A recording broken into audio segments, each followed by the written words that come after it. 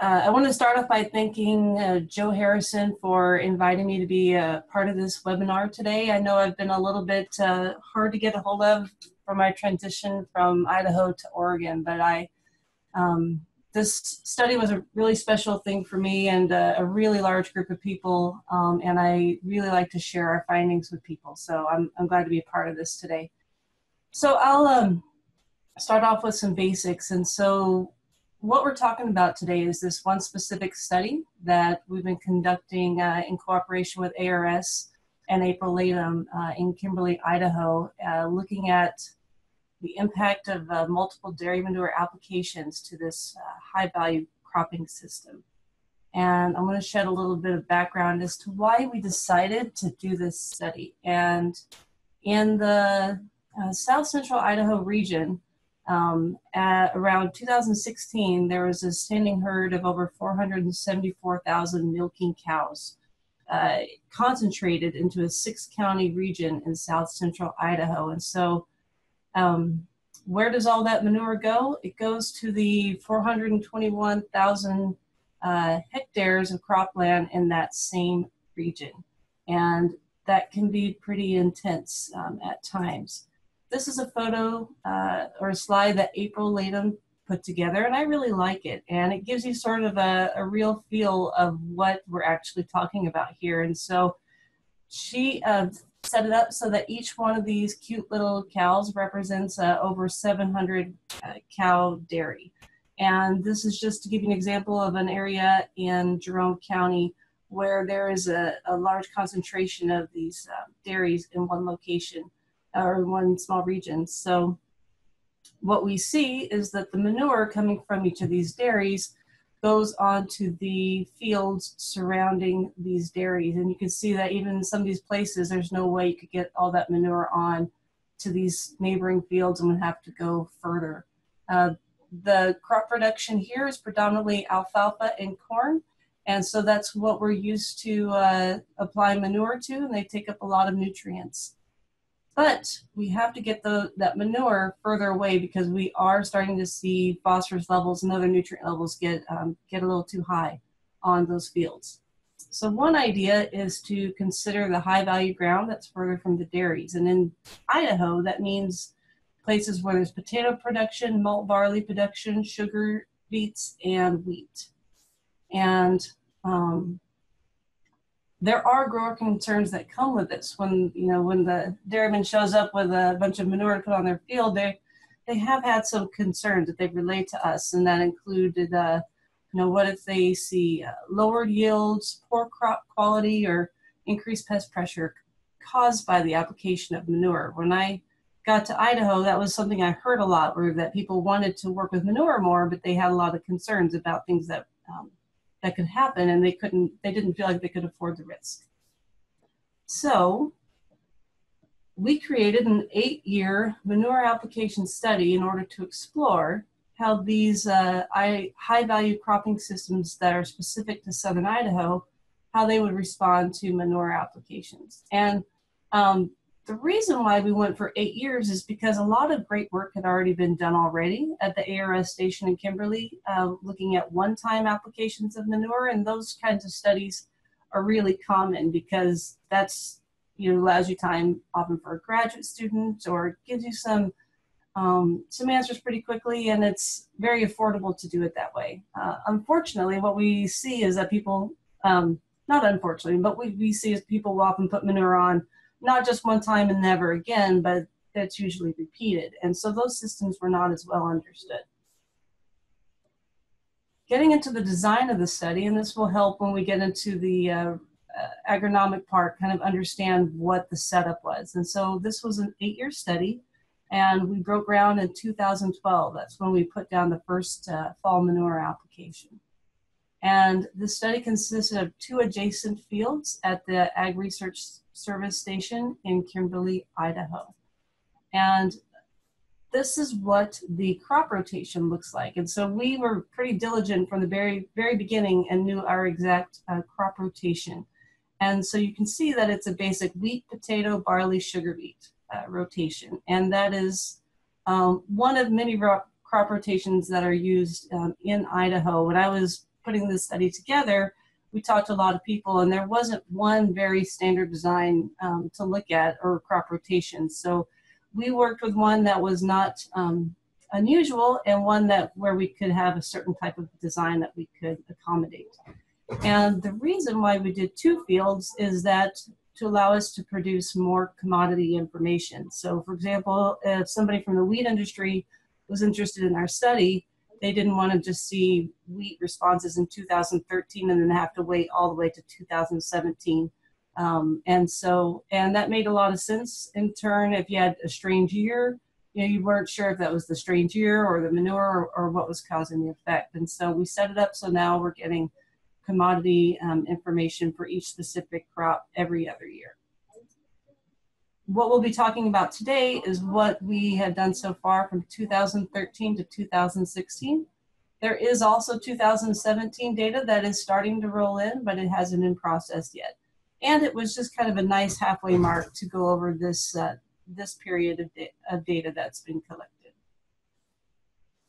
Going a little further on the design, so we applied a stockpiled dairy manure either every fall, or we applied it every other fall before the wheat and the barley. And when we say stockpiled dairy manure, that's a typical way of storing manure in Idaho. The liquid is not as common, but it is used. But we decided for this study to stick with the stockpiled dairy manure, which has an average of 50% moisture, with a lot of variation there, of course. And the reason why I went with this layout is because a lot of the potato and sugar beet growers had concerns about putting the manure on right before the potatoes or right before the sugar beets. And so they requested that we make sure to have the treatment that allowed for that space. So you're putting on manure, taking a year off before that potato or sugar beet, putting on the manure, growing the small grain again, and then taking another break. We worked with 3 different application rates. Either 1734 or 52 megagram per hectare or metric tons per hectare on a dry weight basis. And we went with those rates because the 17 megagram per hectare rate was closer to what you would see further from the dairy, where if somebody just wanted to apply manure to maybe get some more organic matter or get a source of phosphorus and potassium to their soil. While the 52 megagram per hectare rate was what we were seeing closer to the dairy, where it was more of a disposal situation. So this translates to roughly 35, 69, and 103 wet megagram per hectare, because again, on average, there was 50% moisture content, although this did vary widely between the years. So the treatments are, we had 1 fertilizer only treatment, 1 control treatment where no nutrients were applied, and the 6 manure treatments described above, where we had 3 application rates and 2 frequencies, either every year or every other year. And those were supplemented as fertilizers as needed. We weren't trying to make it so that manure was the only nutrient source for these crops, because that's not what a grower would do. They would supplement with fertilizers to make sure that their plants were doing okay. The setup was a randomized complete block design, and we used 4 replications. And this is a photo of the south field taken in 2016 with drone technology. And you can actually, I like this photo because you can actually see the control plots. There's one up in the front, one toward the back, and then 2 side by side in the back left. And so you can see that starving them from nitrogen and applying no nutrients over a 4-year period, those plants were definitely hurting. And we were doing that for more of a soil comparison standpoint. A grower's not going to do that, but that does help us understand what the soil is releasing itself so that we can understand how to subtract that from our treatments. In terms of how much manure, how much nutrients we added over the 4-year period, so I chose to combine what we had added up to this point and put it in one table. And so you can see over here on the table on the left, manure rates are given, the ones I described before. And if it says ×2, that means we've applied that rate twice. So how much we actually added is that value, 17 × 2, and so on. And so that's the biennial treatment, meaning it got manure in 2012, took a year off, put manure on again in 2014. For the annual, it has received manure every year. And so as expected, that's about twice as many nutrients for the annual treatment as we'd seen for the biannual treatment. And hopefully that'll help you understand some of the responses that we saw in the study. And so you can see that this translates to a lot of material, a lot of organic carbon. We don't talk about the carbon as much. We talk about nitrogen and phosphorus, but we are adding a tremendous amount of organic carbon, organic matter to these systems. And I think that's part of the real difference that manure has compared to fertilizers in terms of how the crops and how the soils respond. And total nitrogen, we added almost 4,000 kilograms of nitrogen per hectare over a 4-year period. It's quite a bit on this highest rate. And again, that's not unusual for what you'd see next to a dairy. And then phosphorus, up to 3,000 pounds of P2O5, kilograms. And potassium was up to 9,000. And potassium doesn't get talked about as much when it comes to manure management because it's not regulated environmentally, but it can have a big impact on crops and how they respond. So we'll first start off talking about the soils. And this is a photo of the site itself taken during one of our mini pre-plant soil sampling events. This is Miles and Simon, and they're part of April's team at ARS, and they've been a huge help to our success in this study. So we really appreciate their help. So this is, we have a tremendous amount of soil data that we've collected over the years from the study. So I'm showing you kind of a snapshot of what that looks like at this halfway point in 2016. And so in this table, this is the pre-plant soil nutrient values in responding to these repeated dairy manure applications that I've described. And this was taken to a 1 foot or 30 centimeter depth. And a few things to note here. One of the things I feel like kind of helps this study sort of stand apart from other studies is the accumulation of the total nitrogen. I made the decision not to show nitrate in this graph because it does change a lot over year after year. It leaches out, and that's something that April's going to talk about a little bit more in her slide. But I wanted to show you how the total nitrogen had actually doubled from the control and fertilizer treatments up to the heaviest annual treatment. And what that is saying is that the majority of that total nitrogen is actually organic nitrogen compounds. And that is one of the trickier parts of the manure system, is this accumulation of these organic nitrogen compounds and their sometimes unexpected release due to temperature and changes in the field environment over the summer. And so that's one of the kind of more interesting things I think about this system. I also feel like it's somewhat specific to the region, the fact that it's a cooler region, that they have semi-arid winters. They don't get a lot of precipitation or rain over the winter. And because of the components of the dairy manure, they don't break down as rapidly as like a hog manure or poultry litter. And all these different things combined, I think, allow for that nitrogen to really accumulate in this specific environment. You also see Olsen phosphorus increases linearly with more manure, and that's not that surprising, but I think it's good for us to see. And it's good for us to see that it only took 4 years to get up to that 168 part per million Olsen P, which is very high. In Idaho in the past, they've started regulating how much manure you can apply after only 40 part per million. And so we're definitely getting way above that value. Olsen potassium is getting really high. It's okay with these lower rates, but as you start to get putting on this manure year after year and not taking much break, it's getting really high. And why that matters is because if any of this food is being, any of the crops are being used for feed, they're really high in potassium and cause milk fever and other issues in the cattle. And so that's something that the dairymen and the growers have to be aware of. Finally, you'll see that the soil EC, which stands for electrical conductivity and is a indirect indication of soil salinity, it actually didn't get too high when we did our biennial applications. And I felt like that was because we put on manure and you take a year off and you have a crop like potato or sugar beets that get a lot of water. A lot of those salts seem to leach out. but when you're putting it on every year, you may not get as much time for that salts to move in the system, and we seem to see higher salts. And a way you can compare the annual to the biennial is you compare this 34/2, this one, treatment to the 17/4. Those are relatively similar amounts of manure cumulatively over the 4-year period, and that can kind of give you a feel as to how those are comparing. In terms of organic matter, we have also seen organic matter increase dramatically with more manure. And I think this is something that's sort of one of the unsung heroes in the soil health march that we're all on now, that we talk a lot about cover crops and other things and their ability to increase soil organic matter, but manure doesn't get talked about as much.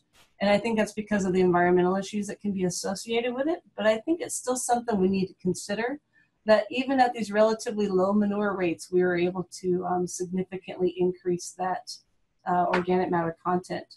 And something I should have mentioned earlier, but if the letters, the little alphabet letters, are different, that means that there's a significant difference between those two values.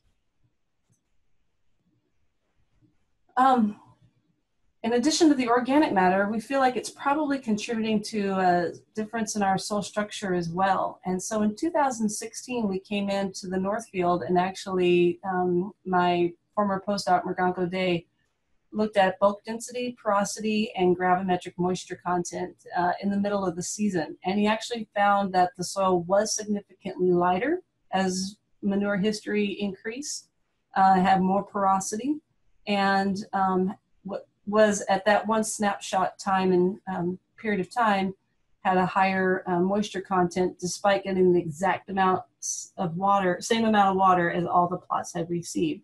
And so I think these are important things to note, that there are some positive things going on here.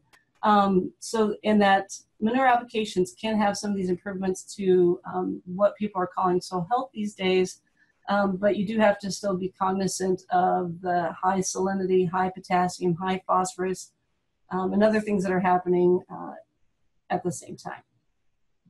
And now I wanted to show this one other graph. This will be our only pest graph today, because we honestly have had troubles getting really strong, significant results in terms of pest response. And we've been working with looking at weed pressure and disease pressure, but we did finally in 2016, for the first time, actually we spotted a decrease in spiral nematode in one of the 2 fields with increasing manure rate.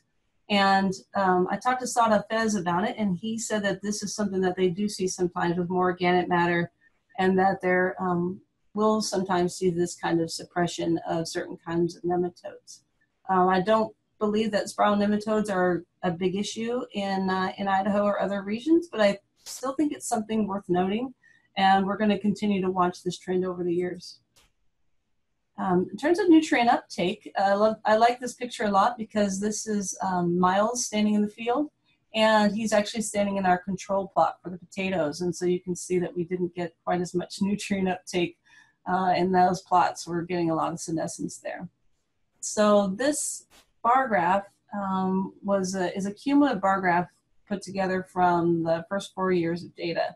And the height of each one of these bars represents how much manure and fertilizer nitrogen have been applied over the 4-year period. And so you can see with our heaviest rate, we've applied over 4,000 kilograms of nitrogen per hectare, while you get down to your lower manure rates and you've only added about 1,000.